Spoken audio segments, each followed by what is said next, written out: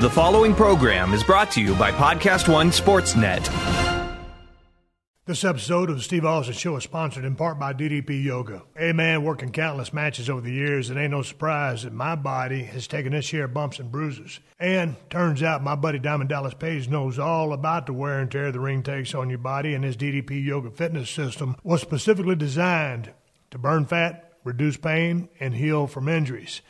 Dallas is so positive that you'll absolutely love the DDPY program and using the DDPY app that he's doing something he ain't never done before. He's going to give you 7 days free to try it out. That's a week to try the program, explore the app, and own your life, and it's completely free. DDP Yoga can work for all ages, weights, and fitness levels. It's a kick-ass cardio workout that will dramatically increase your flexibility and strengthen your core like never before, all with minimal joint impact. Just for listeners of the Steve Austin Show, you can save 20% off an annual membership for the DDP Yoga Now app off any DVD pack. Just go to ddpyoga.com/Austin to get started. And check this out. DDP is headed back to the UK. Is putting on another DDPY Inspiration Meets Perspiration workshop for one night only. Thursday, April 19th at Frome Sport and Fitness in Somerset, England. Come on over to this incredible 3-hour workshop where you'll get to meet DDP, get a kick-ass workout, and hear DDP's secrets to staying motivated. Get your workshop tickets at ddpyogaworkshops.com. If you can't make the workshop, don't worry. You can still catch DDP in person at the Wales Comic-Con April 21st and April 22nd. Details and tickets are at walescomiccon.com. The following program is a PodcastOne.com production. From Hollywood, California, by way of the Broken Skull Ranch, this is the Steve Austin Show. Give me a hell yeah. Hell yeah! Now, here's Steve Austin. All right, everybody, welcome to the Steve Austin Show. I am coming to you from the mean streets of Los Angeles, California today. I'm sitting over here at 317 Gimmick Street. Got my podcast table going, laptop, computer, Zoom, H4n, rolling sound. Here we go. Got a damn good show for you, man. I had a good time talking to this guy. I got a phone call. I got a text message the other day from PJ Polacco, also known as Just Incredible. You know him from back in the days at WWF and really a lot down there at ECW. And PJ was always one hell of a worker. And he gave me a lot of my material early in my Stone Cold days to help that character get over, whether it was working a few angles with him inside the ring, cutting promos, or getting a chance to do some color commentary. He was a vital part of the beginnings of the Stone Cold character.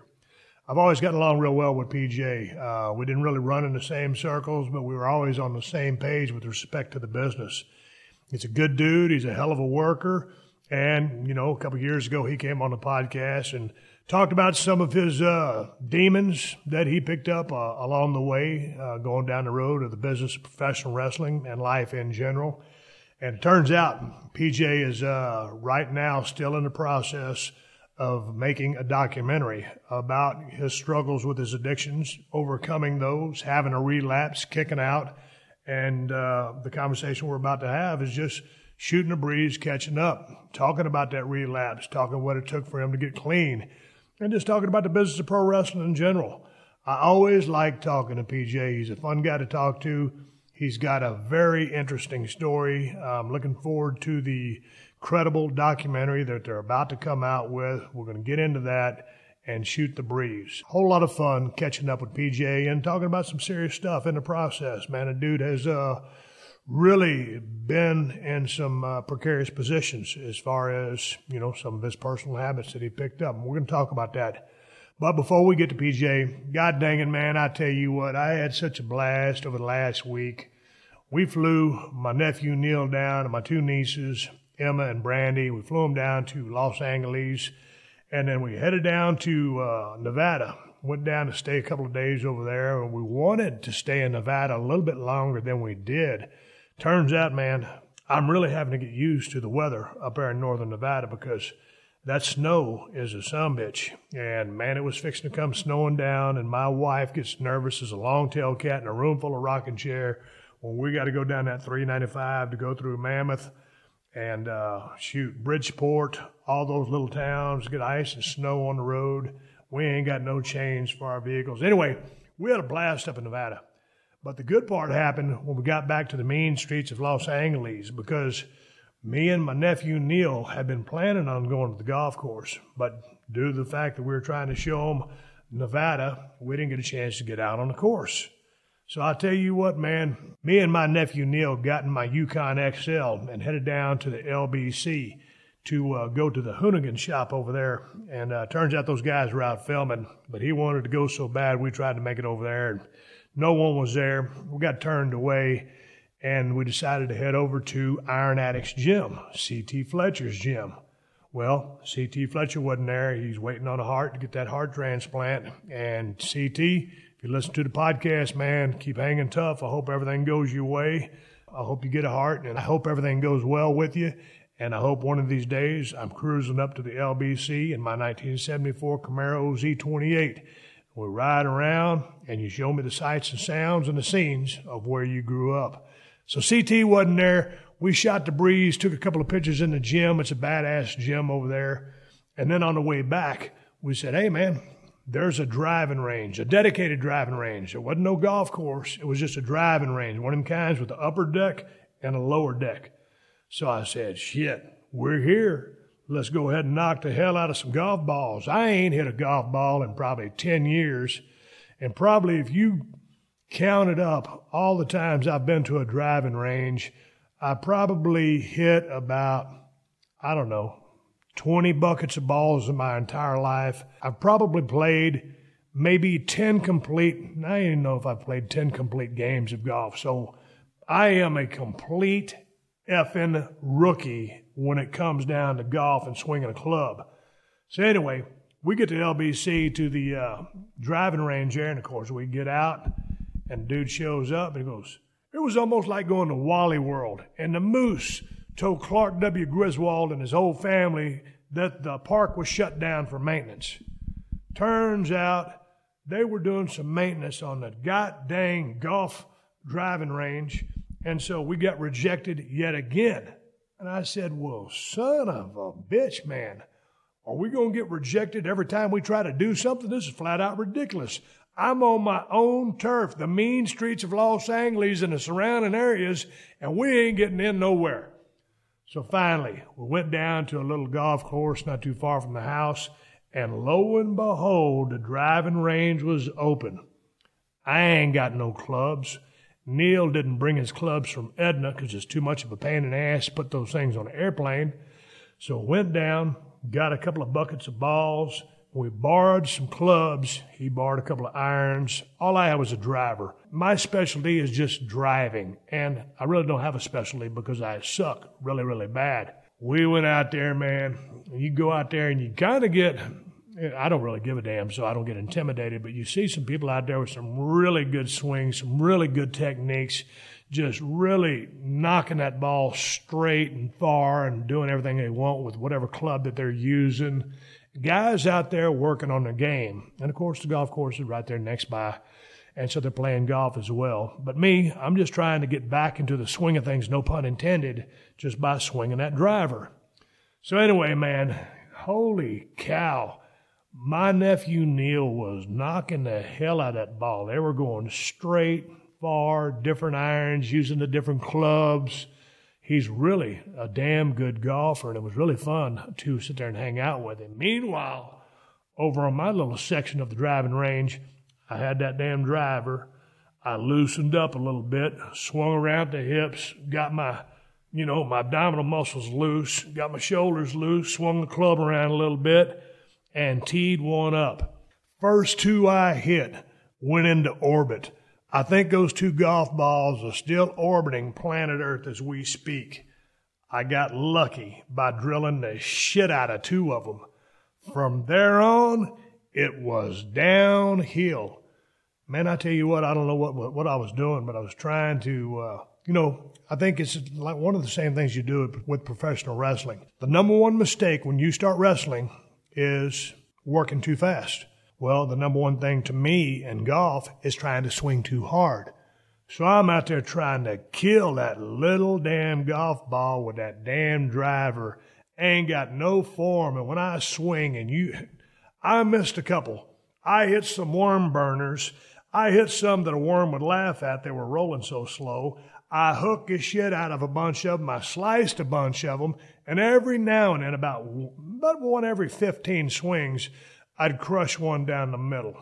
But I still wasn't getting the distance that I wanted. So anyway, that was 5 days ago. I went down to the sporting goods store and got me a driver. And I'll tell you about my driver story when I talk to Ted Fowler 361 on Thursday. But I got me a driver.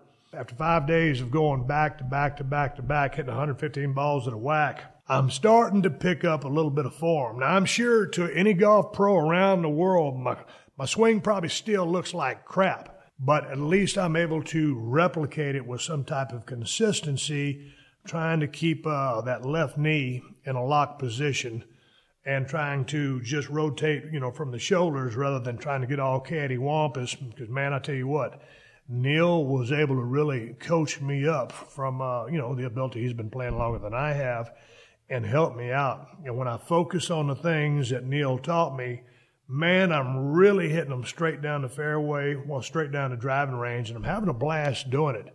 So anyway, I'm taking up golf. I'll start working with my irons once I kind of I want to spend about another week just working with that driver, just swinging the club. And then I'm going to start working through the irons and picking up that. But what I really want to do is get out there and start golfing. But until I have done some type of work behind the irons in the woods, I'm not going to get my ass on a golf course and just get totally embarrassed. I'll work on my swing, build up some consistency. I'm having fun. If I can, I'll pick up a lesson here or there because, believe me, I could use all the help in the damn world. But anyway, I got a golf conversation coming up. I'm talking with Ted Fowler 361 on the Thursday show. James Ellsworth is coming up, and I'm finally almost through with my Dr. D. David Schultz book. Holy hell. I am the slowest reader on planet Earth, but that's a whole nother story for a whole nother day. Before we get to my interview with PJ Polacco, just incredible about his documentary, Credible, allow me to offer you a solution to a dilemma. Right now, it's basketball season and it's also hockey season. But what if you're a fan of both? How do you watch all the sports? Well, rather than filling your living room with TVs, head on over to Buffalo Wild Wings.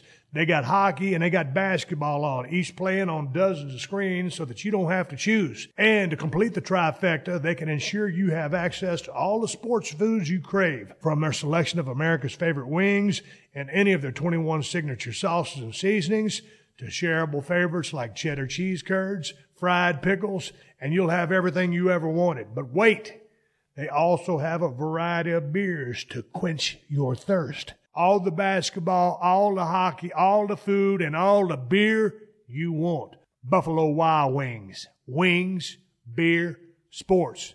Please drink responsibly. Hey everyone, I'm Wade Keller, and it's WrestleMania season. So be sure to subscribe to the Wade Keller Pro Wrestling Podcast here at Podcast One. I produce 2 new shows each week. Every Thursday on our flagship show, I'm joined by a co-host from the wrestling journalism field to talk about the hot topics in WWE and elsewhere. Every Friday, I'm joined by a guest who has worked in the wrestling business, including ex-WWE creative team members like Kevin Eck, talking about Drew McIntyre. Drew was a young guy, and did it go to his head? And did he walk around like he was the chosen one? He did. And I was frank with him. And I said, Drew, just so you know, this is how they view you. And Podcast One's own Christian Harloff, talking about his days working for WWE and Vince McMahon specifically. As far as the perception of him, I mean, he's the king. He walks in and it's just, you can feel it. I mean, if the force was real, you would feel the force powering into the room when he enters. And pro wrestlers, including NWA World Heavyweight Champion Nick Aldis, also known as Magnus, talking about the challenges facing Ronda Rousey as she transitions from MMA to WWE. I'm sure if you ask Ronda, she'd probably say that this moment is the result of hundreds of people's work, meticulous preparation and planning and timing and everything, and now suddenly it's like, go! And that can be very overwhelming. Just search Wade Keller on Apple Podcasts or on the Podcast One app or anywhere else you listen to podcasts. This is the Steve Austin Show. All right, I'm rolling sound at 317 Gimmick Street. I got PJ Polacco on the other end of the line. We're Skyping. I can't see him, he can't see me, but the recording quality ought to be good enough that we ought to be able to conduct a quality conversation. PJ, good morning. How are you today? I'm doing great, Steve. How you doing today, man? Outstanding. God dang, I finally got a good night of sleep. I had my nephew down, a couple of nieces down here. Had a great time. They were hanging out for about a week. We finally put them on an airplane to go back to Texas. So now I got my house back. We had an absolute blast, but now I'm back to my old rhythm. And I just picked up, because my nephew is such an avid golfer, he's on a high school golf team. Man, I picked up a driver. I ain't no good at golf, but I picked up a driver. And for the past 3 days, we've been going down the range, and I've been trying to knock the hell out of some golf balls. And I either hook them or I slice them. And every now and then, one of them will go straight. And then about 5 out of 10 go about 50 yards or less. So I'm pretty much the drizzling shits. You ever golf before? I actually, it's funny. I really haven't. I know what you're saying, and I noticed every time I'm going, I haven't hit a ball in a couple of years. But when I used to go out, I used to go to the range before I'd hit, because I live in Connecticut, so we got the seasonal thing. So at about this time of year, I would go out to the range. I never was very serious golfer, but it was a cool time, nice time to hang out and stuff outdoors. And I noticed that every time I tried to put any kind of oomph into the ball, it would slice or hook. And if I just tried to tap that son of a gun, it would probably go 100 yards straight. But it's dude, that could drive you insane. It's a very frustrating gimmick right there. Yeah, I know, but I think you're probably like me. I mean, just because we're, when I was running with WWF, I consider myself a professional athlete. Probably you did too, at least a high-level athlete. But certainly someone with my athletic background, track, football, baseball, all that. Even though I never played golf and I hadn't swung a club in probably, 10 or 20 years, dude, I still expect to be good. Yes. Yeah. But if you don't ever play, you're going to suck. And here's the icing on the cake, and then we'll get to you. Sit there and shoot the breeze, but it's good to break the ice with you, man. I was out there, and my nephew, he's 18 years old. He loves to video everything. So, of course, he had to video a couple of my swings. And, to your point, man, I was going out there and I was just trying to crank them. When you try to crank them, everything hurts and the ball doesn't really go that far. And if you just relax and swing through, well, then you're going to have a little bit more success. But whether I was cranking or whether I was trying to use my quote unquote relaxed swing, dude, when I watch that kid swing that club, it's a thing of beauty. When I watch myself, my right arm doesn't straighten out because it's crippled because that tricep repair and the calcium I got in that joint. So it's like a T-Rex out there with a driver. And you talk about the shittiest form ever. It's absolutely brutal. But the bottom line is, great. PJ, I don't take myself too serious. And with the game as bad as mine is, it can only get better. There you go, man. There you go. But it's all they say. It's ironic because it's from the Adam Sandler movie Happy Gilmore, but it's all in the hips. So there you go. It is all in the hips. And the thing about it, my nephew's out there, and he'll try to give me some instruction. By the time he gives me, all the different pieces of instruction, I'm thinking so bad or thinking so hard about every single thing I'm doing. Then I'm, dude, when you're thinking, you're stinking. And so you're all trying to put it all together. So I'm just go out there, and today I'm going back out. I made a commitment since the driving range ain't too far from my house. I'm always complaining about different things to do in Los Angeles because of the traffic. But this is an easy commute, so I'm going to stick to it. And next time we talk, maybe I'll be hitting 300-yard drives. There you go, baby. Then again, maybe I won't. Then you won't. Hey, I got to get out there, period, this year, but hopefully I will. We'll see. Hey, man, we'll see. Let's shift gears and shoot the breeze and talk about you, man. You shot me a direct message the other day. You said you got a documentary coming out, and I wanted to talk with you about that, see where you was at, how you doing, what the documentary's all about. Well, I don't expect people. I'll shove it down everybody's throats real quick. I don't know how much everybody's informed, but I went to, as everybody knows, I've had a history with drug and alcohol substance abuse for a long time. And I got clean off opioids about 5-6 years ago. When we first talked, I think when we did the podcast a long time ago. But then since then, I felt for some reason, I guess I wasn't real happy with who I was and trying to find a life outside the business because, quite frankly, it just wasn't paying the bills. And it was real hard for me mentally. It became a mental health issue. So I started drinking at first, not too much, just casual, a beer here, a beer there. And it just snowballed, man. It snowballed into like 750 liters of vodka a day. And you mix that up with like Coca-Cola and sugar, because I actually hate the taste of booze, believe it or not. I was always a gimmick guy, and what people don't understand, I mean, I like pills, I didn't like booze. So anyways, I thought for some reason, well, I'm not a drinker, I could handle a buzz every now and then, and in a period of about 5 years, brother, it snowballed to where I was almost 300 pounds of just pure bloat, fat, on the verge of death, my liver failing, my calves are really just, I thought I was going to lose my legs. They were ridiculous. But anyways, so I went for help. I asked WWE's wellness policy. I called a gentleman by the name of Bob Keelarg over there, and they put me in a great place in Tampa, Florida. And in December, man, I hit a snag. I had a relapse, and, it's always an interesting thing, and I guess everything happens for a reason. It happened publicly at a show in Connecticut, which I kind of made a jerk of. I haven't watched the video. I refused to, because I could imagine it was pretty embarrassing. But it went viral, as everything does these days, everybody, and but through that, this guy got a hold of this guy from Connecticut. His name's Douglas Cartelli, and David Gear. They both are in the movie business. David actually produces a bunch of movies that a lot of our friends have been in. And they brought me together with Paige to put together a documentary, basically, about the journey of me getting back on track with my life. And it's real interesting because, we're not trying to make a movie about wrestling. I mean, that's been done. We didn't want to do a Jake documentary too, because I'm not Jake, but it's a human story. It's like, I'm like Mickey Rourke in The Wrestler, really. I got a regular job, I work for this guy's concrete company now, and I take my indie bookings if I can get them, whatever, but it's just a real humbling journey. We're still in production. And we don't know where it's going to end up. There's no big finish line kind of deal. We have some ideas, but really we just keep the cameras on. I have a camera that I keep on in the house, which is really kind of weird to have people. At first you think, well, it's all a gimmick. You pick up shots here or there. But, you get some really ugly things that go on that you don't want to. It's just it's been a hell of an experience. Hopefully a good one for me because, it'll just – I don't know, man, be good for people in my situation because so many people suffer from substance abuse these days, man. It's a real big topic and issue.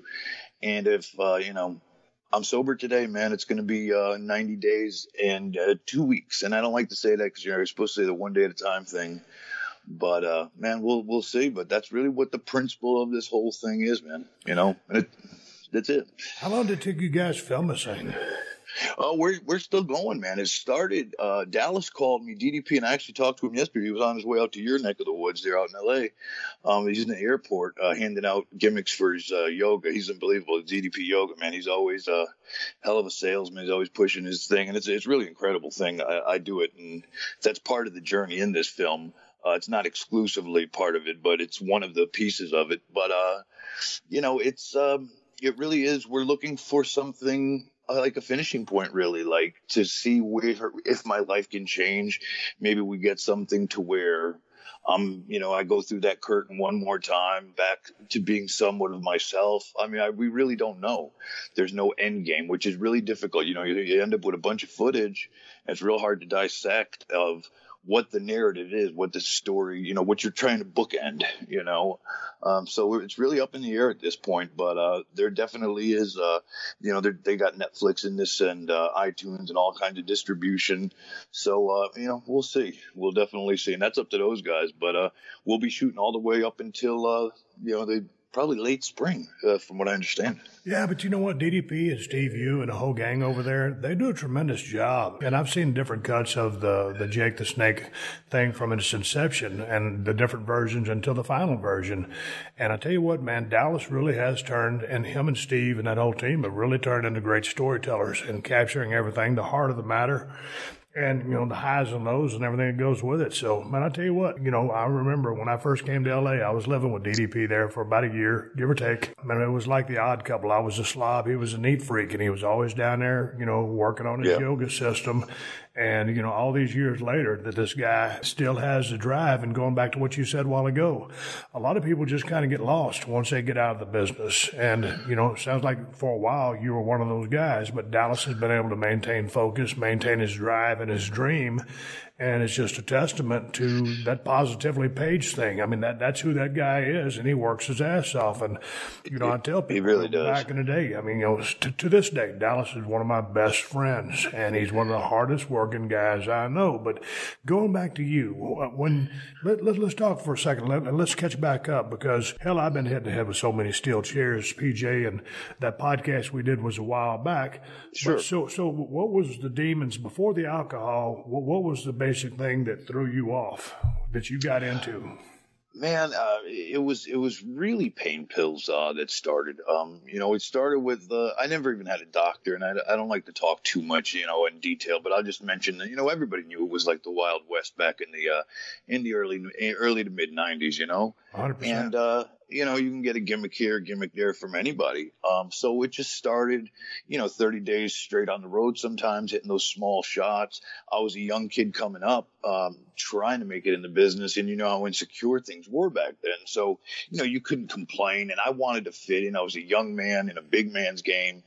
A lot of my idols and heroes I'm now in the business with, and, you don't want to seem like that. It was a bunch of peer pressure, but also the combination of doing it just to do it because you needed to get out there, or else somebody else would take your spot real quick. So it started with the pain pills. Then when ECW came around, Oxycontin started to come out, and that became a real big thing, and it was just everywhere. Again, I really had a doctor, and unfortunately it carried over to when I went back to WWE, for my run with X-Pac, for that tag team there for a cup of coffee, a couple of years. And then when I really kind of didn't have any employment, and I hate to say it's pretty embarrassing, but it is what it is. When the money ran dry, I went to IV heroin because it was cheaper. And unfortunately, it's very disgusting to say. I have kids, 18, 14, and 11, to put that out there. But, that's a tale of a lot of kids these days. A lot of people, I shouldn't say kids, men and women. They start off innocently enough through their doctors. You hear the story 1,000 times. They get hooked on this stuff, and it takes a real ugly turn. Suboxone saved my life, actually. And, the wellness program the first time around saved my life. And, that got me good. But, booze is so hard, man. Not to give it, whatever, but it's so hard because it's so culturally available. Like, I was at my daughter's christening Thursday, man, and everybody's kicking back at the after party, having a cocktail, having a glass of wine. And I know I can't have that one in it, but you know what I mean? Because for me, it's a torturous thing. It's like, hell, why have one when I can have two or three and feel that feeling? And unfortunately, I know I can't. I don't have that control. And it's one of those things, man. And it kind of sucks, But I'm grateful. I'm grateful to just be here, dude. I really am. Hey, to the point you just made there, you talk about the peer pressure coming up in the business of pro wrestling, because it's interesting, because it's not like you got a bunch of guys saying, hey, man, try this. Hey, man, you got to eat one of these. It's right. Just the fact that you're around so many guys that are doing it. And so, maybe it's a way to fit in. It's not like people are just banging on your door saying, hey, man, PJ or Steve, eat this, eat this. It's just, hey, man, you just kind of fall into the groove. Sometimes you're really in pain. It's just what everybody, I'm not going to say everybody else. It's what a lot of guys are doing. So you just kind of do it to fit in. Yeah. And, and I should have been a little more careful the words I chose, but you did. I wanted to fit in, and I went above and beyond to try, because I was a young, impressionable kid, really not well schooled in the world. At that age, I was 19, 20 years old. I didn't think anything of it. Heck, I have a hell of a story. When I went on my first vacation, made a little money with my wife and my first son, and she said, PJ, do you need me to refill your Vicodin? I said, well, honey, no, I'm not wrestling, so I don't need it, right? And I got down to New Jersey. We were on the shore. Anyways, going to the beach like areas and stuff. And, get to the hotel and I started to sweat and feel, and I was like, what's wrong with the room? Is it too hot? It's too cold. Maybe the bed's uncomfortable. And then I start crying for no reason. Days go on and, and then it's like, and then I finally called my doctor and he called it in for me over here in Jersey. And I was like, well, wow, that's physical. That's what's physical withdrawal. But I was that stupid and naive. You know what I'm saying? To not even really get it, or, life was just such a fast forensic pace for me that I was just oblivious to it, man. And there's no excuse for ignorance. But at that time, man, that's the game I was playing. But to go through those physical and mental withdrawals, dude, how many were you taking at the time? And did you realize, obviously you didn't realize there was a problem, but how many were you taking at the time? Because, it sounds like you were at a pretty good amount to have that kind of reaction. Oh, yeah. Yeah, I was taking 5-6 at a clip, 4 times a day at least. Oh, yeah, that's right. Yeah. And what kills you, too, is all that Tylenol and stuff. That's when people say that, they're like, are you kidding me? But no, that was unfortunately what it does build up to get that. I'd love to get up in the morning. People would think, people sometimes think, that, you take it and you get it's not like muscle relaxers or benzodiazepines and, that put you to sleep.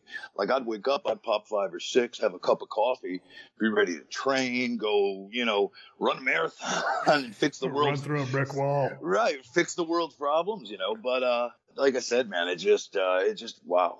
Brian James, over at Road Dogg, over there at WWE, we talk via Twitter, like DMs and stuff.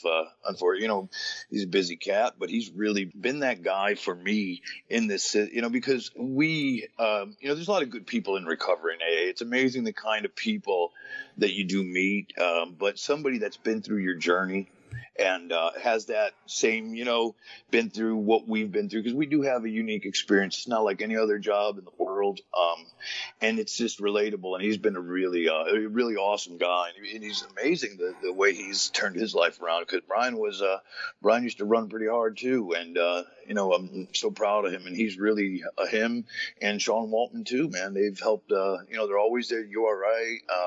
If I can give them a call and put them on speakerphone and, just shoot the shit and help me out if I need it. And sometimes it sounds corny, but you need somebody to just tell you, hey, it'll be all right. Yeah, hang tough, keep weathering the storm. But when it comes from someone who's been there, did that, it means something.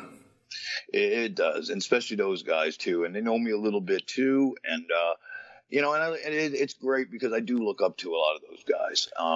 And sometimes I feel like I'm in an island on my own. And I guess I do that to myself. I always did.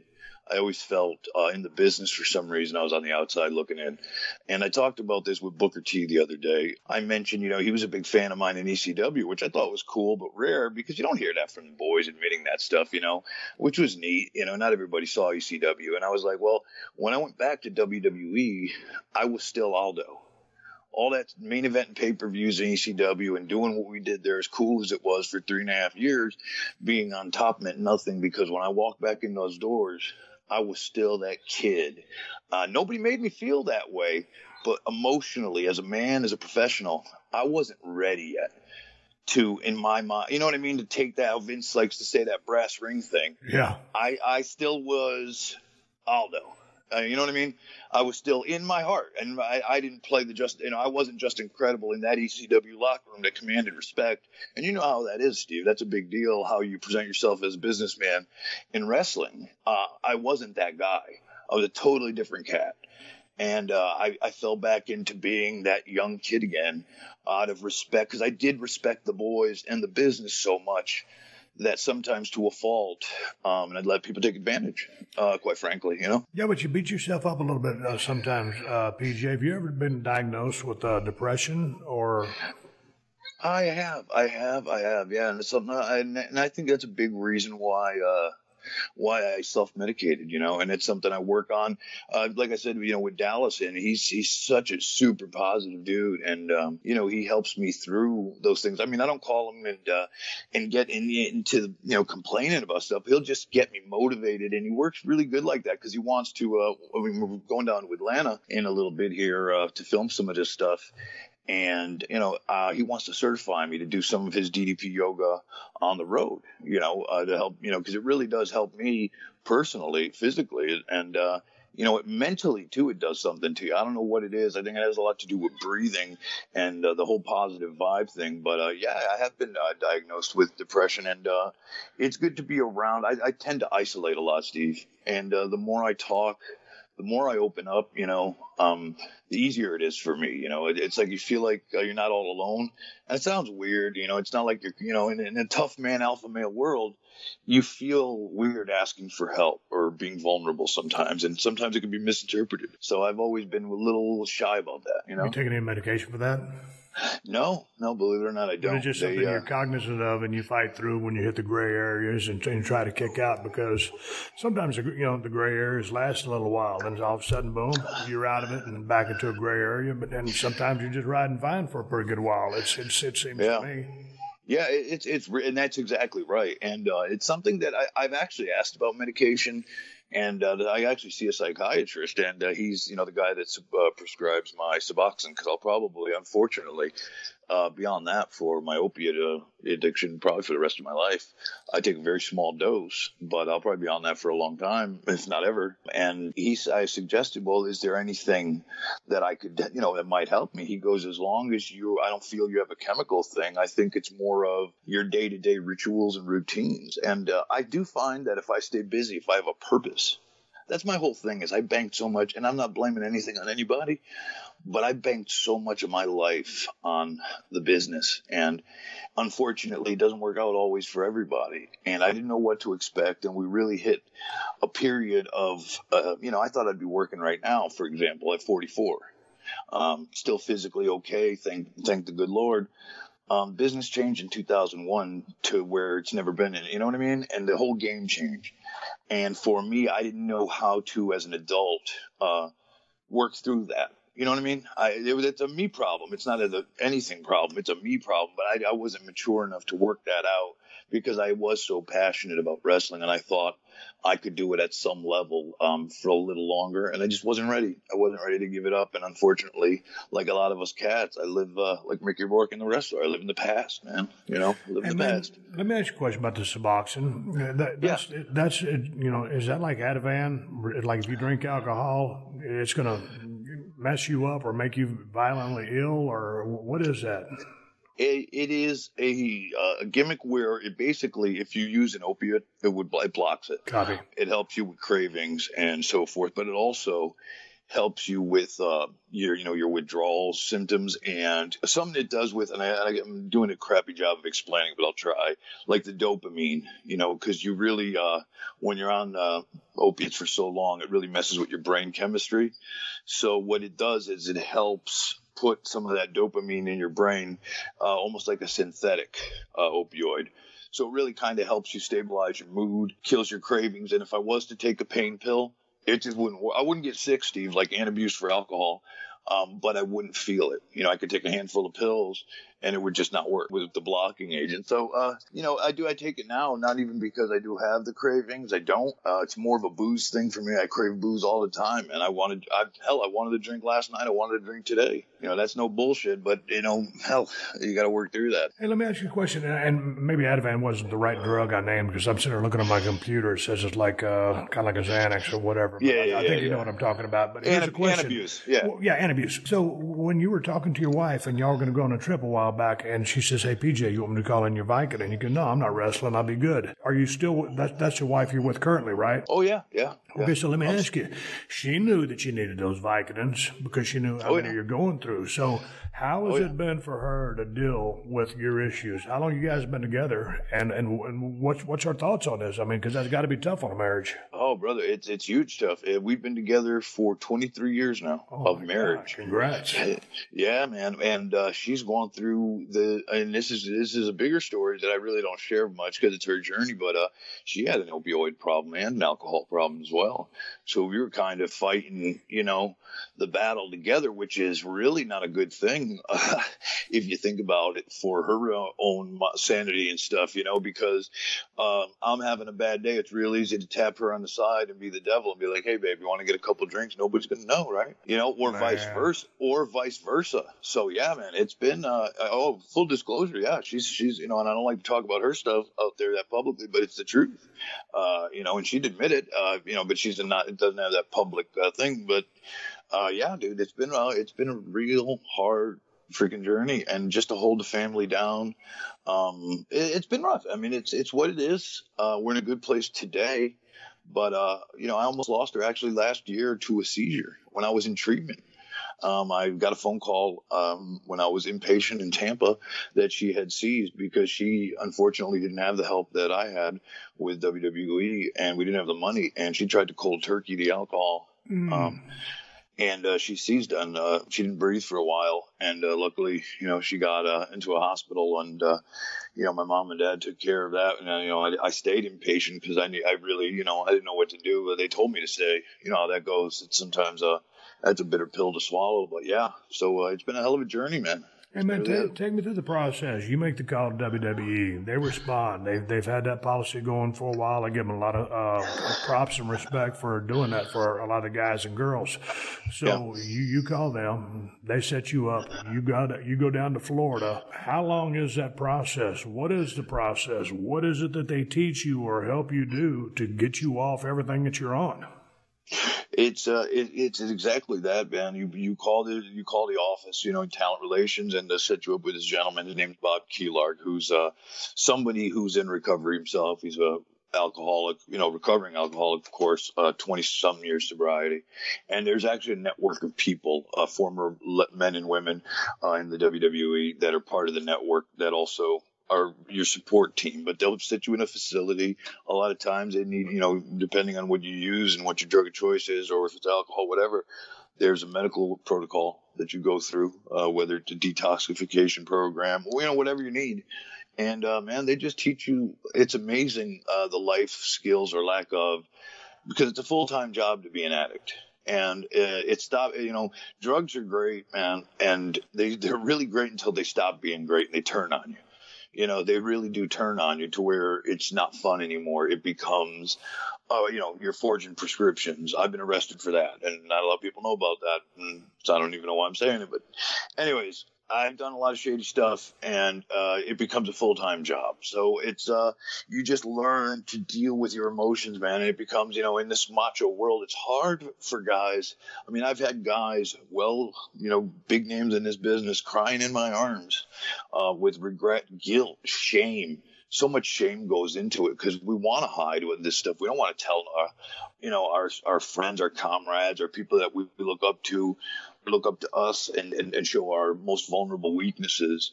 And it's crazy, but they teach you how to manage all that as best you can, and to really it's an everyday process, and I don't like to be that preachy guy because nobody likes to hear that, and especially me. I sound like a bad rib when I do fail, if I do fail and do stumble. So it's like a big thing putting it out there like I do. It's almost like an accountability thing, because believe me, I've had this happen where I went to the liquor store trying to get myself something to drink, and somebody after one of my relapses said, "Hey man, you don't need that." And I was kind of pissed off. I was like, "Dude, who the hell are you?"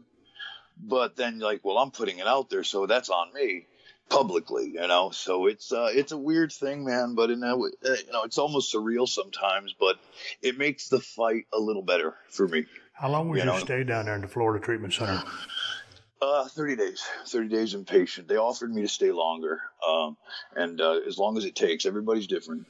And I would have stayed longer, but with my wife Jill having the health issues that she had, just taking care of kids by herself was not a good idea. So unfortunately I had to come home. I didn't come home early. I graduated the program, but I went right in, and again, WWE paid for me to go to therapy right away, right off the bat, aftercare.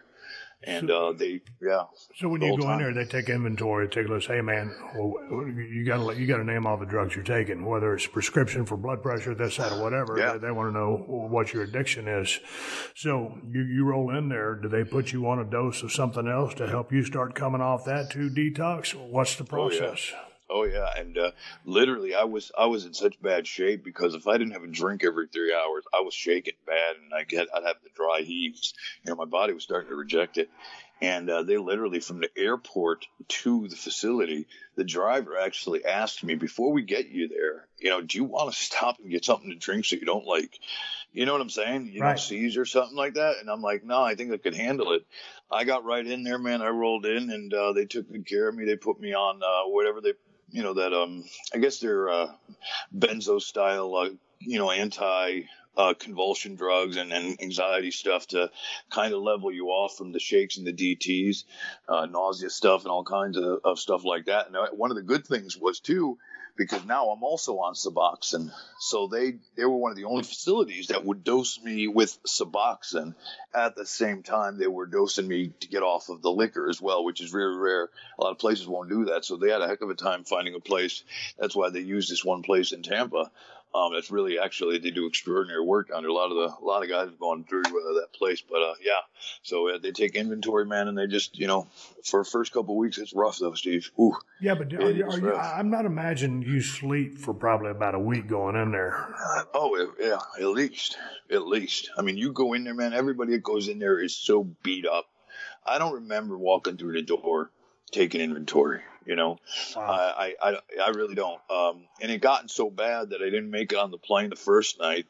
Bob Keelar, Scott Hall actually called, and he was like, how Scott, he's, sometimes overboard. He's all, I'll go up there and bring him down, I'm sure you will, dude. But, he was calling me, and I missed the flight because, I didn't want to be sick, and I'm trying to time things to get over to take this 3.5, 4 hour flight. All kind of logistics, and then I was too drunk to get on the plane, and then I couldn't, it was I wouldn't wish it on my worst enemy. I really wouldn't.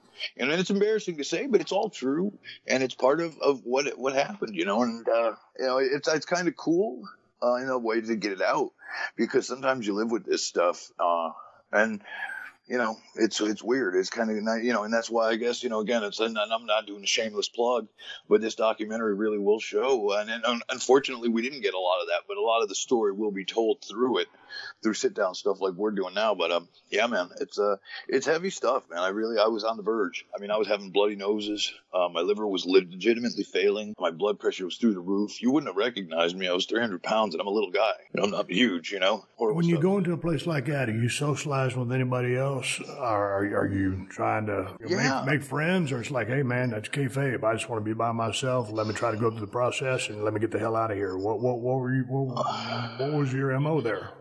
I did actually try to make friends. It was really cool. They had us in this little village, and it's literally a set of condos in the middle of this complex they have, and it's neat. And they got three, the girl side, the guy side. They got three dudes to a room. Upstairs was a gentleman who was been there for a couple months for alcohol, who actually was the medical doctor, the team doctor for the Boston Red Sox. And it was a real big deal. He was a surgeon, real big deal surgeon. And, of course, I can't say names, but there was actually one of the boys was down there as well at the time. So it was really, it was kind of cool. But it was cool because you know somebody, but it's also kind of like, wow. That's almost like too much information. It's too much at that time. You look back and you're glad that they were there. But at first it's like, wow, what did I just get myself into? Because you're really at your most vulnerable. You don't know whether you're coming or going, So, yeah, it was, but I tried to fit in, and I just did I surrendered, dude. I did what I was told. And that's pretty much all I could do at that point, man. Are they educating you? What are they helping you deal with? Is it scare tactics? Are they showing you a bunch of crazy pictures of people all just messed up? No. What is it? No, man, it's pretty much saying, look, here's what's happened to people in the past, kind of. And I guess you can't say, in some ways it is scare tactics, but it's like, look, for something like substance abuse that's been going on for so many years, we really don't have the best science available. And a lot of people knock AA because really it's a non-scientific thing. And, a lot of times they hear the word spiritual and people get freaked out, because, right. that nowadays it's a little touchy subject.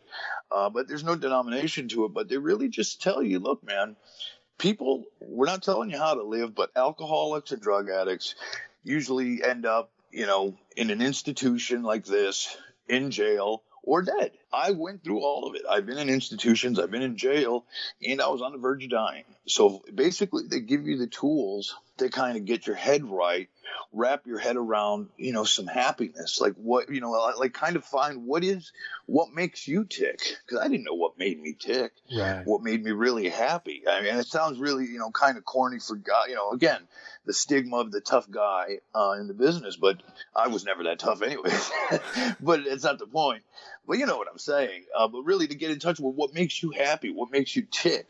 I did all this to my family, did all this to my wife, to my friends, to people I care about. So there's a lot of that guilt and anger and shame, because you deep down inside, I think we're all honest, good people that don't want to, at least I am. I don't want to hurt nobody, but I ended up hurting a lot of people closest to me out of all of this, through this process, so especially my children.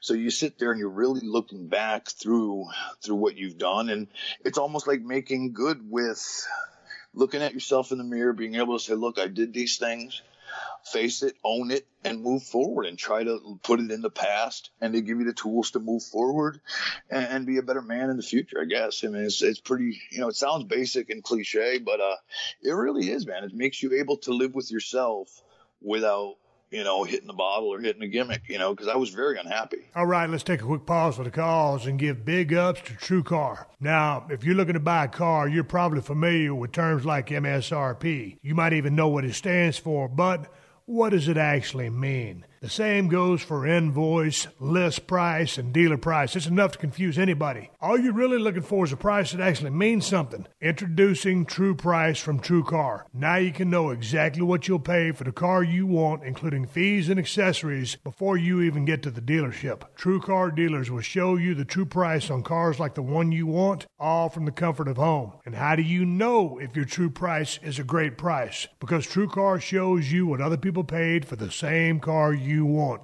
And your certified dealers know this, so they set their true price competitively so they can win your business. So when you're ready to buy a new or used car, visit TrueCar to enjoy a more confident car buying experience. Some features not available in all states. You're also going to need car insurance for that new vehicle. Go to geico.com, and in 15 minutes, you could be saving 15% or more on car insurance. That's right. Save hundreds of dollars on car insurance at geico.com. Extra money in your pocket? It may just be the most rewarding thing you do today. Hey guys, it's MMA fighter Chael Sonnen. Check out my podcast, You're Welcome, with Chael Sonnen, every Wednesday and Friday right here at Podcast One. We cover the latest in mixed martial arts and everything else going on in the sports world. You can listen free to You're Welcome with Chael Sonnen exclusively on Apple Podcasts, PodcastOne.com, and the Podcast One app. If you love the show, share it with a friend and leave us a comment and a rating review. All right, before we get to the rest of my interview with PJ Polacco, just incredible, here are some words from our sponsor: flap, pustule, jowls, nugget, gurgle, smear, curd, bulbous, tender, dongle, pork, moist. Now, whether you're a construction worker, warehouse worker, or even a podcast host, if you hear certain words on a job site, it can make work uncomfortable. So at least get work gear that is comfortable. Timberland Pro, work shirts, pants, and boots. Head to toe, Timberland Pro, not uncomfortable. This is the Steve Austin Show. You were always a gimmick guy, as you said a few minutes ago, and then all of a sudden you started gravitating towards the alcohol. Myself, I was more of an alcohol guy who dabbled with the gimmicks. So, my bigger issue would have been alcohol. So as you decided, okay, ease off these pills a little bit, get into some alcohol, why pick the vodka? Well, there's many different things out there. You went the vodka route.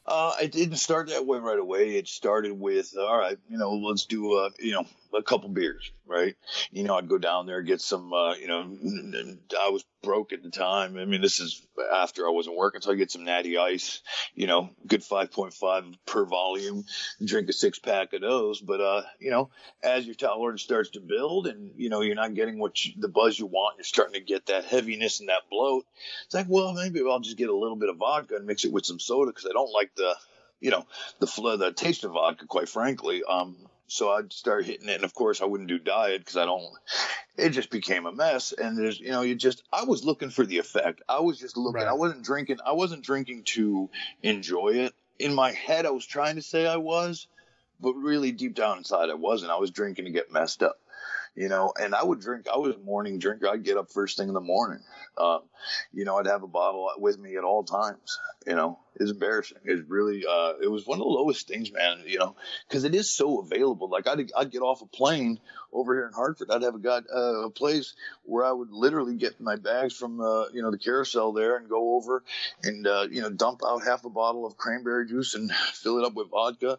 And I know it sounds like it is a deadly thing in the game I played that I shouldn't have. Then I'd drive home drinking that thing the whole time, and yeah, I'm a scumbag for doing that, and I could have hurt somebody, killed somebody, just real reckless, dangerous stuff, and just horrible. I was 24/7 though.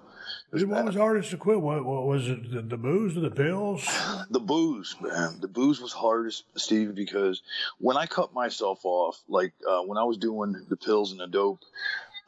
Basically, I cut off everything. I did what they told me to do in rehab. Said, get your cell phone, throw it out. All those numbers, throw them out. See, I never people think nowadays, you don't go on the street corner and cop drugs. It was like Domino's Pizza. I'd get on my cell phone, call the guy, 15 minutes, I had the money, he'd be at my house. I'd just walk out in my slippers. You know what I'm saying? It's not like I was on a street corner getting, gimmicks. So it was real easy. So I just threw that. It wasn't easy, but it was easy for me to get. When I got rid of the numbers, it made it more of a challenge if I wanted to partake. Put me into dangerous situations. So that was easier. Booze, you go to any place, man, any corner, you go out to lunch, right where I go grocery shopping, there's the package store I would go to on a daily basis as all these reminders and these triggers.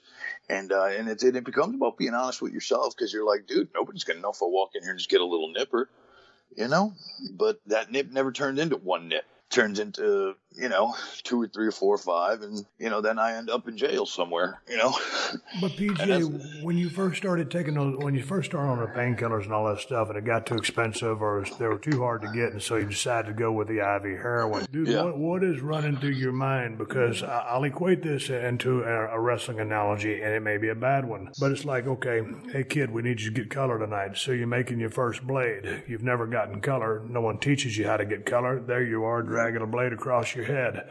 All of a sudden, you're going from painkillers. You're going to shoot up for the first time. Was someone there to walk you through the process? How did that go down? Because, dude, out of all the things I've done, that's one of the things that I've never done. It frightens the shit out of me. So what was that like? Yeah, and the same thing here, dude. I was painfully scared of needles, but I was more scared. Here was the deal. I remember it like it was yesterday, and this was maybe 10 years ago. I could only, my wife was getting high too, and we only had enough money for 2 bags of dope. At the time, we were sniffing it, like you sniff pills, because we'd never shot up before. But we needed a couple of bags. Bags is a little amount. It's probably 1 bag would equate to 1 pill. Let me relate that to the listeners that don't know what it's about. So then we came down to, well, if we each have 1 bag and snort it, we're still gonna feel sick. It's not gonna get us fixed, as they say. You're still gonna be sick, going through physical withdrawals. So the guy that got it for me, I said, brother, could you just do it for us? And pretty much, mixed it up, and did it for me first time. And, and that was, again, it was a money thing. It came down to, I didn't want to be sick, that horrible withdrawal sick. And it just escalated from that to, I think that's what you're trying to get at, to how do you get to that level? And he did it for me the first time. And then, it's amazing what you will do to not be sick, because after a while, you're not even getting high. You're just getting well, and it's a crazy vicious cycle. How often were you having to shoot up every day? And how long does that last? Sure. Probably every 4 or 5 hours. Yeah. Every 4 or 5 hours. And again, it wasn't, that was just to feel normal. Because, at the time, I wasn't making a lot of money. I was hustling family members, being shady with promoters, getting deposits, and all kinds of I'll doing ungodly things. Not not doing sex things or anything like that, but I'd be like, look, I'll come in, you send me $100 now, I'll throw $100 off my price, to get the money up front for my fix for the day. So it was 4 or 5 times a day, and it was $100 a day habit for 2 people now, because my wife was unfortunately in the train too. So it just became a real and trying to, and it's I shouldn't say, you got to be careful what I say these days, but to have young, and I don't want to sound like the father of the year, but you're covering this all up. Like, this doesn't sound, the train wreck that I'm giving you isn't all unfolding out in the open. This is all being hidden. You know what I'm saying? So very well. It's How long did that last? Years, Steve. Years. 6, 7 years at least. And it was torturous to compose yourself. There would be so many missed days, and you can never show that you were less than or sick. And of course, if the kids would notice that when you're off, because you're, why is mom throwing up? Why is dad throwing up? Why is he sick today? So it really got to that point of, something had to be done, man. But that went on. We tried to, because then you get to it, you're shameful, you're scared, you're just trying to hold that ship together, wanting to get off, but how do you get off, and who do you ask for help, and how do you ask for help, man? It was, I wouldn't wish it on my worst enemy. I really would. It's nothing, man. How did you hide it so well? Didn't really, I don't think. I mean, I think everybody at that period, anybody that dealt with me, probably knew. In my head, I probably thought, I'm getting over on you, but hell, I mean, you had to know. If I'm asking, you know what I mean? If I'm going through, $500-600, and I'm a regular guy with, no lavish stuff, I got a little, an apartment and stuff. If I'm going through $500-600 in a couple of days, where's that going? What are y'all doing for groceries at this time, BJ? Oh, just, hitting up our family members. I would work as much as I could. It's like, kitchen work. That's when I got into the culinary thing, just trying to get anything to get by. It was a nightmare, brother. I pawned pretty much everything I owned, anything of any value. It was horrible. It was, real low stuff, real low stuff. And it's just being honest, and it's okay to say today because it's so far in the rear view mirror that it's okay to say today, and even saying it to myself and saying it to you, it's starting to make me a little sick. Like, wow, damn, that was, when you remove yourself for a little bit, you should see that it's like, wow, that was rough, some rough stuff. But when you come out, you get clean, everything's fine and dandy. And then how long ago was this relapse? And the relapse was with alcohol, correct? Yes, it was. Man, it's 90 days ago. Yeah, it was. It was December 15th. So what happens, dude, when you relapse? What's going on? Basically, man, it's for me again, and I think you touched on it perfectly. I think for myself, and everybody's different. But for me, it's a mental health issue. I think it's a depression thing where, like when I'm on a roll, like right now, for example, I'm sitting here hitting up a podcast with you. I got this thing with, a good thing came out of this with the movie. Positive things happen. I'm working. I feel like I'm back in the community. I'm doing well. I'm okay. But then, that thing where you're, hell, maybe I could just, I want to, it's a good day to drink. It's a sunny day. Let's celebrate. Anything, that disease is always there trying to rear its ugly head. And I was like, well, I had a show, I was like, well, nobody's going to know. I'll just take a couple of pops. And, nobody, again, you try to hide it. Nobody's going to know. And of course, everybody's going to know because when I drink, I drink and I drink a lot and I can't cover that up. And I made a fool of myself and, but it comes down to just really not being strong at that day. And that's why they say to stay vigilant and do the meetings and all that gimmick. And it sounds, man, brutally cliche and black and white, but it's a Brian Armstrong, man, Road Dogg. He said it. Just keep it as simple. He goes, PJ. He goes, I was in such a bad place. He goes, I could do it. Any person can do it. Just keep it simple. And if you need help, ask for it. Don't be afraid, because we as men aren't. We're not used to going to other people and say, hey, man, my feelings, I feel this today.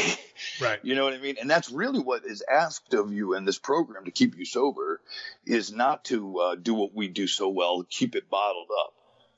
And I bottled up a lot of stuff, man. I got so much stuff. Even as the shrink said, kid, you got so much bottled up stuff in your head that you got to let it out. And, there's professionals for all that, groups and all that. But, and it sounds whiny.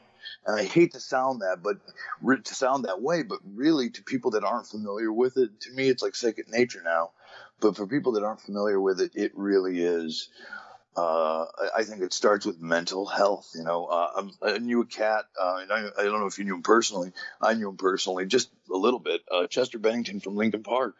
I was with him about a year and a half ago, and he committed suicide. And he was clean for a while. He was into drugs and stuff, big time, had everything together, loved his family, had everything going for him. And, hung himself in a hotel room, and I think it's a stigma of saying, I think for guys, that we need help, that reaching out thing. I think it's like, it's still looked upon as you're weak, you're different somehow, and it's hard to come across and to say, because nobody wants to be different. Nobody wants to be like, oh, there's PJ. That, you know what I mean? You always want to be just regular guy. And unfortunately, a lot of us that suffer from this disease, we're not that regular guy. So what do you do when you go on a bender? You did 90 days ago. And so do you have a come to Jesus meeting with yourself? Did you say to your wife, hey, man, I effed up? Or what do you do? I mean, because I would imagine mentally you feel like you've let yourself down because you've reached a place that you never wanted to go back to.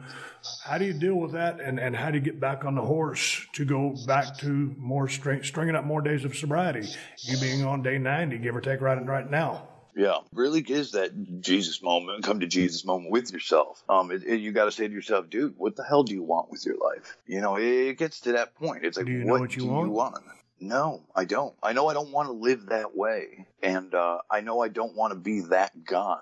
But unfortunately, that guy is a part of me. And it sounds real cryptic. And right now, today, and these past couple weeks have been actually a blessing. I've been in a really good place. But, man, there's hits and misses. Sometimes it's not even a day at a time. Sometimes it's an hour at a time for me. That's why when I said about this movie and this whole thing we're doing, man, every day is really, I don't know where this is going to end up. You know what I mean? I really don't. And it sounds like, okay, this is a work, this is all. But I truly, I know I don't want to be like that. But it's, it really has to do with how you feel about yourself on a day-to-day basis to move forward. So that's it, man. It's plain and simple for me. I know if I drink, I'm going to screw up everything. Everything around me is going to fall and crumble. And I'm going to end up being, I'm either going to be dead or I'm going to, be completely ostracized from the people I love and the people that love me. And that's it. And I just have to really keep that as black and white as I can and move forward. I think staying busy. And like I said, man, that relapse was a blessing in disguise, having DDP call me and kind of, giving me, because he's an awesome dude. Sometimes he's a little too much, I must say. I love Dallas to death, but he is an inspiration in some ways, man. Sometimes you need that little kick in the ass to get you going. And he knows just what to say to me. And he don't know me from, he don't owe me nothing, man. And he pick up the phone. He'll stay on the phone with me for hours. Jake does the same thing, man. And, they're actually, Jake Scott and Dallas are they've shot pieces for it already.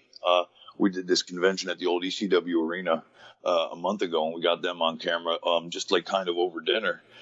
which was pretty cool. A lot of cool stuff there. But how was that? Was that a trigger? I mean, dude, there were so many drugs in that building. I was there. Yeah. For just a brief moment, but I mean, and there's so many guys from that crew are gone, as guys from every crew, WCW, WWF, ECW, and the other places. But man, a lot of and dude, that was a hell of a culture over there. It was a hell of a culture, and it wasn't as much of a trigger because it has changed so much. It isn't that same. I know I don't think you've been back there since it's changed over. Now it's more like a multimedia center, where it looks like a legitimate place of business. Yeah. You know what I mean? They have like big screens and a nice little fancy restaurant bar area, flat screens all over. You know, it ain't that old place it used to be, but man, the triggers were, I mean, brother, it was, you know, I talk about it to me like it was the glory days, because it was like punk rock revolution. If people are into rock and roll music, which I am, I'm an old school rock and roll guy. It was what punk rock was. It was something different. I felt it was, I certainly wasn't in the start of it in the early stages with, you know, guys like you, Brian, Terry Funk, Mick Foley, Shane, Tommy, and Sandman and them cats, but just being part of that, you know what I mean? That was just right for me. You know what I mean? I got to perform my craft, fans that respected the business. I thought, I mean, a little bit, you know, it was the ultimate work too over there. I just figured out how to work those guys because it was all work. Yes. You know what I mean? You just figure out the work. You know, it's actually much harder to get over in WWE. I thought the opposite. I thought, oh, if you can get over in ECW, you can get – no, it was just easy. You just wear the flag that they want, you know, the rebellion bullshit, you know, against corporate whatever. You know what I mean? Yeah. It's a lot harder to get over in WWE than anywhere else. You know, that's the tester. But, you know, it was perfect for me. It was a great little testament in my life, and I wouldn't change it, but I can't live there anymore. You know, I was a good hand. I did what I did, and it's hard. My hardest part, Steve, is hanging on, because just about when I'm ready to say, you know what, the business, and I know physically from a wrestling standpoint, I know I have nothing left in the tank to go and wrestle on anywhere near a schedule. That's not what I want. But, you know, this is all I know. This is all I've put my heart and energy since I was 15, 16 years old into. So that's my biggest trigger in life, is how do I either detach myself completely or get, you know, every time I think I'm out, they pull, you know, it's like that old Godfather line. Every time I think I'm out, they pull me back in with some little thing. You know, we got this little thing for you, this little, just enough. And I just need to either, I'm all or nothing all the way in life. I go to the extremes in anything. And that's not good way to live, period. But I need to be in or out. And hopefully this little piece that I'm doing right now will put some little closure. I'll make a little money, you know, put a little bread in my pocket and move into something else. I just don't know what that something else could be, unfortunately. What about the culinary stuff you were talking about? Man, there's no, you know, I'm good at it, but there's just no money in it. And that's a whole different podcast, but there's just, there's so many guys, and we're getting down there, I mean, and it's really not competitive and able to really, you know what I'm saying? Like, it really takes, you got to be good, man. And I'm just not there at, you know what I mean? It's like I need to make a little bit, you know, I need to make my nuts a certain amount of money to, you know, and I just can't do that by myself. But do you have any idea of the next step? Brother, I don't. No, I don't. I really don't. And it's not for lack of trying. Is that something that you rack your brain with your wife? Do you guys sit there, hey, man? Yeah. We've tried many attempts at little things here or there that have failed. Because it's like, you know, dude, nobody prepares you. There's no manual for this stuff. I never thought I was going to make it in this business, right?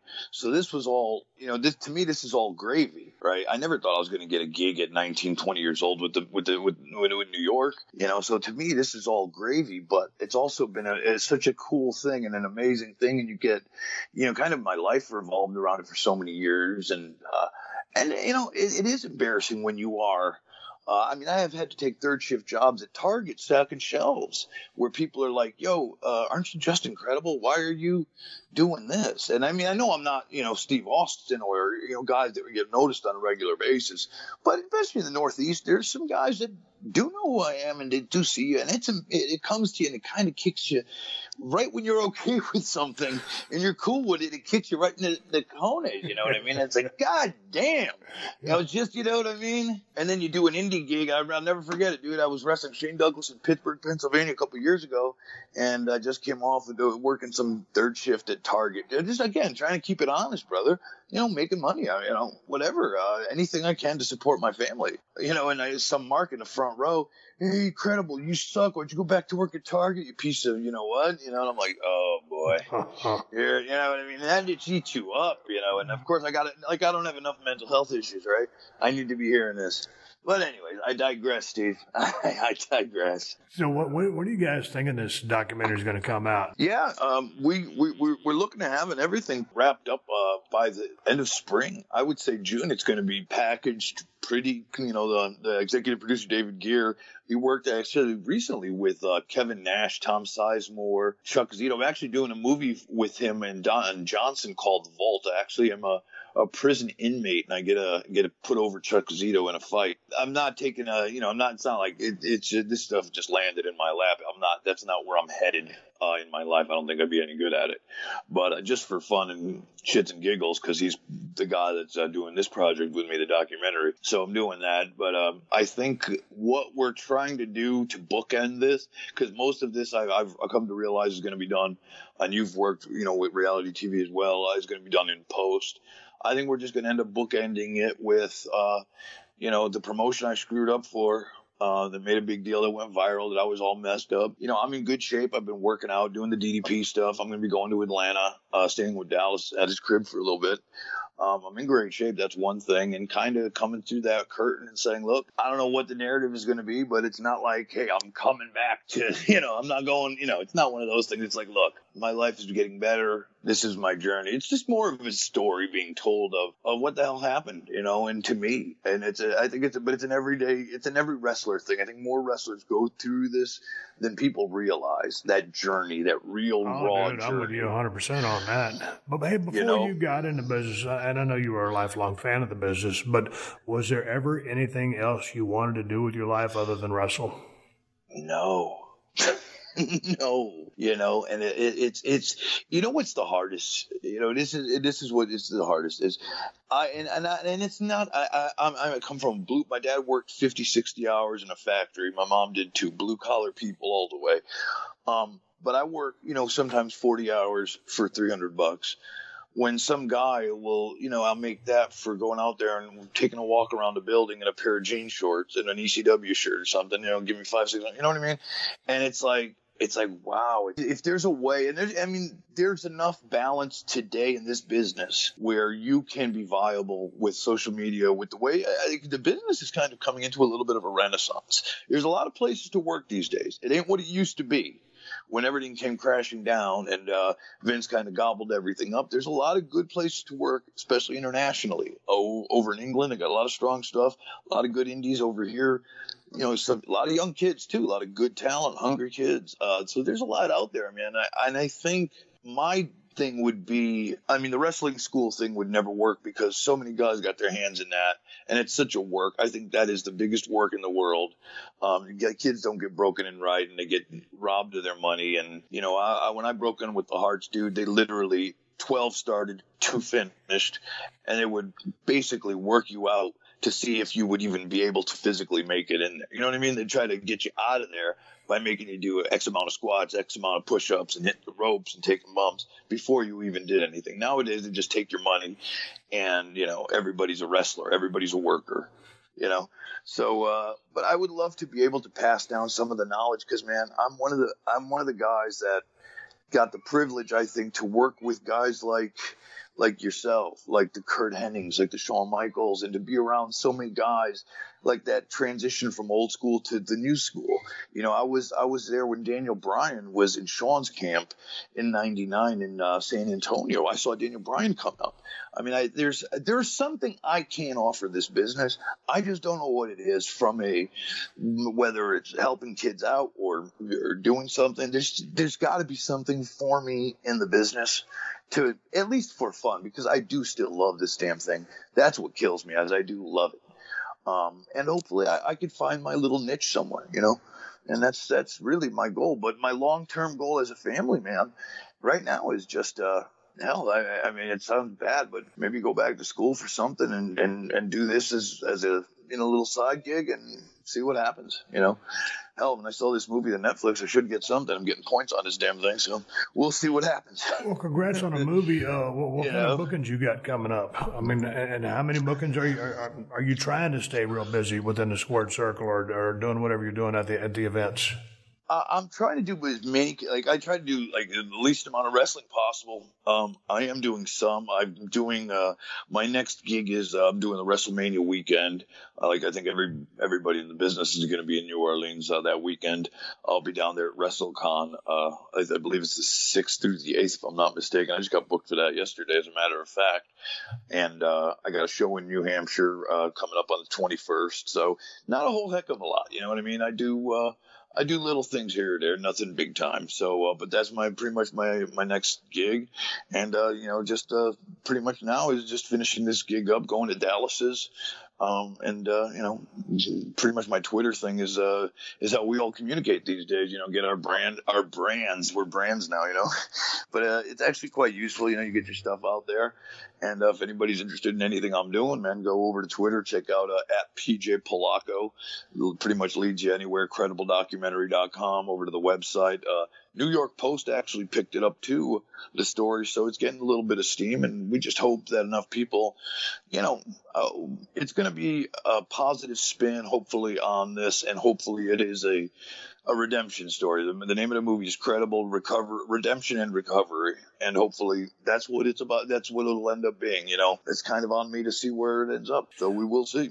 I know you're doing some independent bookings, so you're still active, but in a way you're somewhat retired. When you look back at your career in the Squared Circle, the highs, lows, the whole journey, when you look back at your career, what are your thoughts? Are you happy with yourself? Are you disappointed?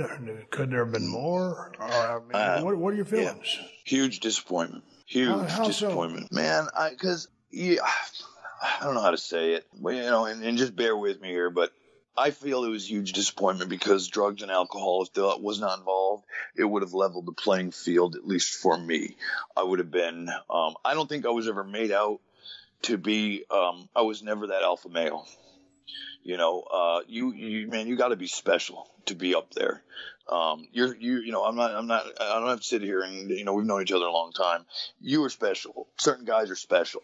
I never thought I could be special like that. I knew that. I knew my limitations, but I could have been, that good tag team guy, that good middle guy, that good get guys over guy. I could have a good match with anybody guy. I had my taste in ECW, and it was so much fun because at the end of the day, it was like I related to the AWA. It was that third promotion. We were doing live pay-per-views. I was headlining those gigs, and those weren't, putting 3,000, 4,000, 5,000 people in seats and doing live TV and doing the gig. And I felt like if I would have been together mentally and more of a grown, mature man when I had made the leap in 2001, when ECW closed and WCW closed. But then again, I always say it, you had so much talent in that invasion thing and so many people pecking at, it was so hard, but you get lost in the shuffle, but it was I think was my fault. If I was a little more head in the game and been more assertive physically, mentally, and not been so scared. And, I was so worried about being liked by everybody that I never made the right business moves as a businessman in the ring. I was a yes man, yes sir, whatever you want to do, never worrying about how am I going to get over. I worried about how you're going to get over. And unfortunately in the business, that's how it is. You got to take care of you though too. And I always came in ECW, we took care of each other. WWE, it wasn't like that. You know what I'm saying? Like Paul Heyman would take care of everybody because it wasn't you're getting over. Paul was smart. ECW was getting over, not the individual. I thought people would just, I'll do good for you, you do good for me. And it never worked. It's not like that. And that's cool. I understand that going in.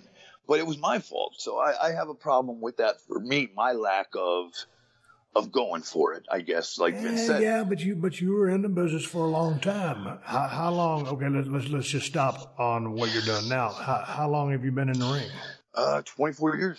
Dude, that's a long-ass run. Dude, I enjoyed working with you every time we worked, especially those 10 shows going back in the day. And, dude, I always say this, and it's true. You were an integral part of me getting over, me getting a chance to do color commentary, doing the match where I tried to get you to forfeit it. And, of course, you know, I end up stopping you, and, you know, you helped me out. But, man, if you hadn't come along with the kind of material that you were able to present me with, you know, hell, I don't know what I would have said. So, like I said, I always enjoyed working with you, and you really helped fuel the beginning of Stone Cold, and I've always appreciated that. Oh, I know you do, and that means a lot. But but to me, that's cool too for me. You know what I'm saying? Like, look, not everybody's going to be Stallone, or you know what I mean, the leading man. I get it. You know, I just felt like if I played my cards right, I could have still been a guy to help get somebody over. You know, that's where I really wish I would have played my cards differently. You know what I mean? If I was a little more responsible, because I was able to, you know, a lot of people don't notice. I was Batista's first match.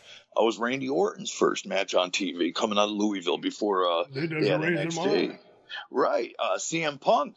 His first match was with me coming in 2006. I was, you know, I was good, and that was cool. I was good with that. You know, not everybody's, you know, the main player. Not everybody's the big star, and that's cool, and I understood that. I just wish I would have handled my end of the deal. Again, it's not anybody's fault. It's my fault. I wish I would have presented myself and handled myself and took care of my business better. But, hey, you live and you learn, and hopefully I can pass it down, man, you know, to some young cats coming up. It's all I can do, and I still love the business. I still love dude, you still got a good head on your shoulders, and you damn sure know the business inside and out. I enjoy listening to your take. I've seen some of your videos on YouTube. You got a real good take on what's going on in the business and what needs to go on inside the squared circle. From a physicality question, being 24 years in the business, how's your body feeling? Not too bad, man. Not too bad. I'm my left shoulder's pretty banged up. It's gonna probably need to get some. My rotator cuff probably need to get some work done real soon. I've been holding that off for a while. You know, I haven't been lifting weights. I have been. Again, it's not simply to put over the DDP yoga stuff, but really I have been doing it because my shoulder's in bad shape and I could barely. You know, I have a very little lateral movement. But on my legs, God bless, man, I still got my legs. My knees are okay. My low back has been okay. I lost some weight. I actually got, you know, I'm starting to get my abs back a little bit. I feel okay, man, from a physicality standpoint. I mean, don't get me wrong. I couldn't run like, you know, a full-time schedule anymore at 44 years of age. You only have so many bumps on your bump card. You know what I'm saying? But I certainly, you know, I could do it once in a while. And I do, man. There's nothing like going out there, even if it's in front of a couple hundred people. And I love just calling it out there because, you know, and so many kids are afraid of that these days, dude. And I never understood that. Like, that's one of the things you taught me in the early days because we had those fun tent kind of atmosphere towns where, hell, I didn't know if it was going to be a kick or a stunner. Or we were going to do like you did that time one time with the damn suplexes, the 10 suplexes, you know, from corner to corner with Jake Roberts. You know what I mean? Like you never knew what you were going to get, but that's how the business was, and that was what was fun. It's like a tapestry. It's like what picture are we going to paint tonight? And kids these days, man, you know, I'm happy because in some ways they don't get the party. You know, they don't party as much, and the drugs are really not there the way they used to be. And that's great. The business has cleaned up. But there's no fun in it anymore for a lot of these kids. A lot of these guys are so, man, they don't know how to enjoy the fruits of their labor, you know, and really be out there and have a good time with it. And that's what I miss is that camaraderie. And I think a lot of the guys say that is being with the boys, being in that, you know, in the squared circle, being in the locker room, that whole unity thing. As much as it is an individualistic business, it is a very much communal thing when it's, you know, when you're one of the boys. So how is it for I do you? miss that. How is it for you when the bell rings and the match starts? Are you back in like a kid in a candy store? Are you in heaven, or are you thinking, hey man, this is cool, but you know, I'm 44 and I'm post prime? Where's your head at? See, that's where I'm right back in there, and that's one thing. And I used to watch you, and I learned a lot from you, man. And I never, you know, put it over. But you know, you were so intense, and you got into that zone, you know, right before your music hit, and you went out through the curtain, and you know, and I just pretty much I get in the zone. I go out there, and I know my limitations now. You know, I know what I'm capable of and what I'm not capable or willing to do these days. But heck, I have a bag of tricks now. You know what I mean? That I know I can go to. I got 4 or 5 things I know I could still do that are going to ooh and out of people anytime. I could just basically say reverse, and I could do something. And I got a little bag of tricks, and I could just, for me, a little Flair Steamboat punch, kick, chop, a couple of little things in there, man. A couple ducks and dives, and then you're good. That part to me is so much fun. That's the drug, the addiction of it. It is so cool, and it's not rocket science, man. Some of the best matches I had were with a guy named Jerry Lynn and Steve Carino. Oh yeah. And man, we just go out there and in 3-ways. I hate 3-ways. We did a bunch of 3-ways for the title on live pay-per-view, man. We had a bunch of time, and a lot of them, they were all good, but you end up shit-canning one of them, and we're really working one-on-one with the other guy. Yeah. But a lot of the stuff, dude, we were just doing Flair Steamboat. We didn't call anything back there. If you look at it, it's just chop back and forth. I'd do the flippy, go outside, sunset flip, do the bridge, backslide, some of that simple stuff that was so cool. I mean, we had code names for stuff. You know what I'm saying? I'd be like, reverse. I'll do the whirly bird into the deal, into the Flair, into the Sean, or into the stunner. I mean, we're doing everything. So I miss that. It's that being out there in that spontaneity. I miss. I really do miss. I'm just glad to hear you still enjoy being in the ring. Yeah, it's cool. I mean, don't get me wrong. Like I'm not trying to get those kablams or anything like that. I'm more of a upright fighter these days. Well, dude, at this stage of the game, like you said, with a full bump card, you got to work smarter, not harder. Yeah, and if you didn't learn anything as far as psychology goes, and you're still doing the hardest stuff available to you, then that's not good. But no, you're right. a guy that picked up the mental aspects of the game.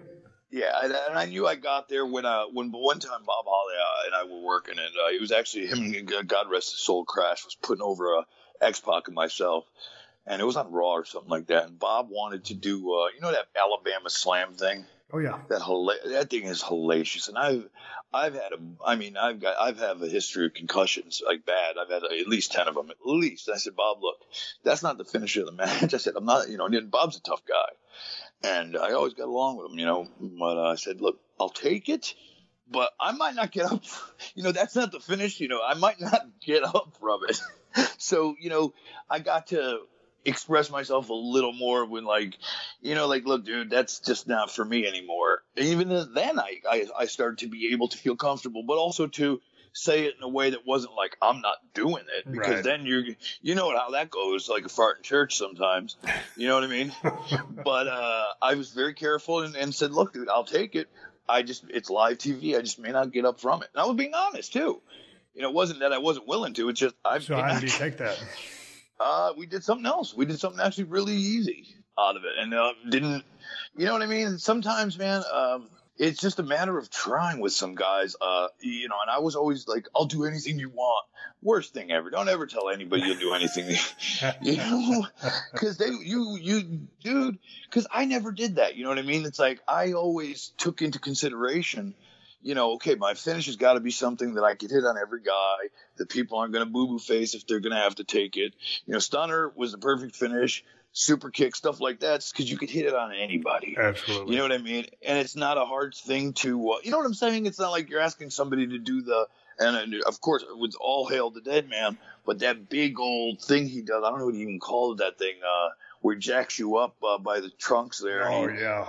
The last ride. Oh my God! I mean, in my March, greatest of all time, one of the greatest of all time. I've taken it before. He takes care of you, but still, that just the height. He's a tall man. That's no joke, brother. You could stun me, cut me, super kick me all day long. That's cool. We're good.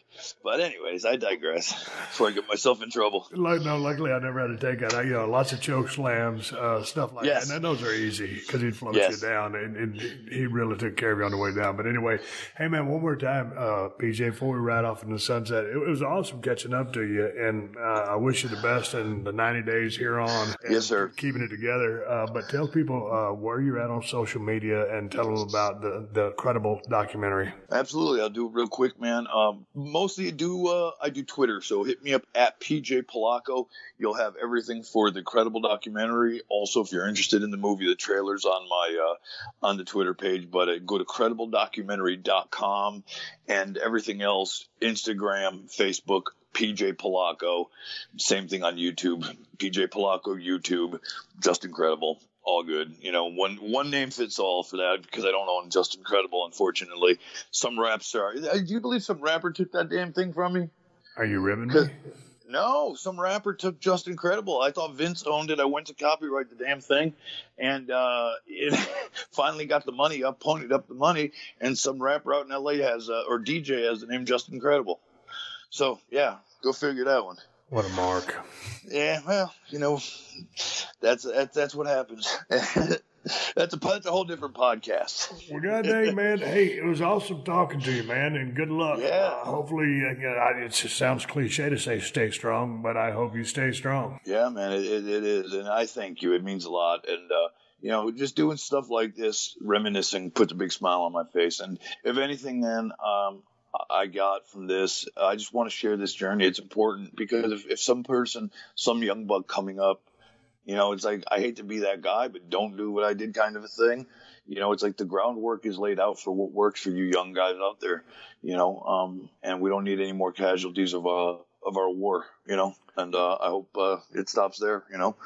I think things like this are always good, and certainly, man, yeah, there needs to be some good examples, and there are, like this with the Jake Roberts story, and Scott was kind of included in that, and I'm looking forward to seeing your story because, I mean, man, I tell you what, whether it's the business of pro wrestling, the show business, any kind of business, if you're around any kind of element, you can get yourself in a lot of trouble. So, again, it doesn't necessarily, in your case, it pertains to pro wrestling, but it fits across the board anywhere in life. You're absolutely right. It could be anything. So it's totally relatable, like you said, all across the board, man. Absolutely, dude. Absolutely. Dude, good talking to you. Wish you nothing but the best. Yes, sir. Thank you so much, Steve. It's always a pleasure, my friend. Thank you. Every Monday, get your weekly dose of Jay Moore on More Stories. This week's guest, Heather Graham. You know, Roller Girl. Who's your favorite Muppet? Like from Sesame Street all the way up Kermit.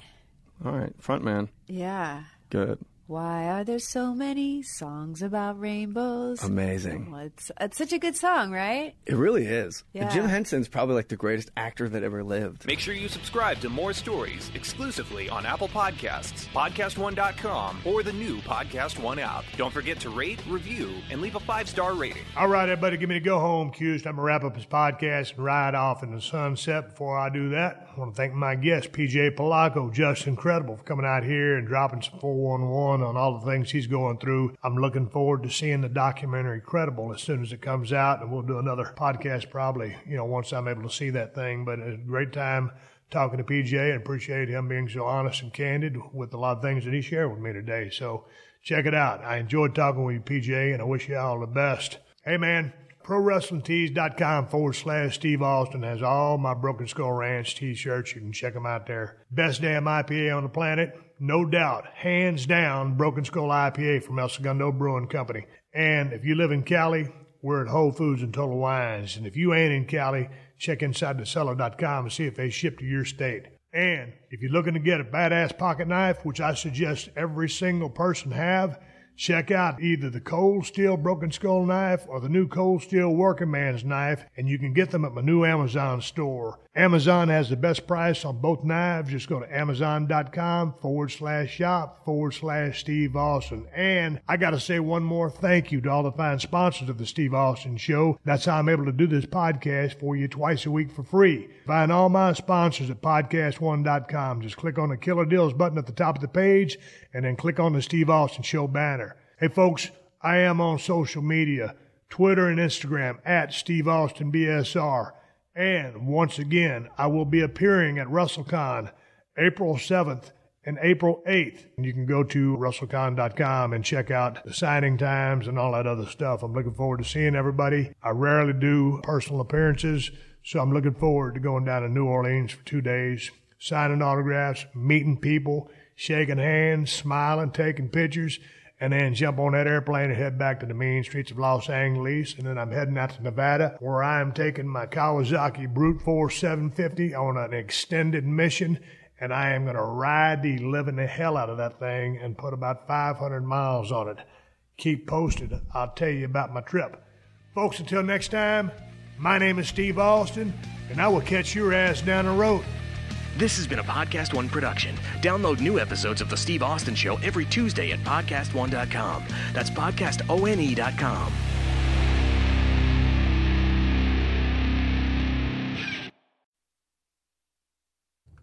A Baton Rouge police officer fired for the Alton Sterling shooting. I'm Jackie Quinn with an AP News Minute.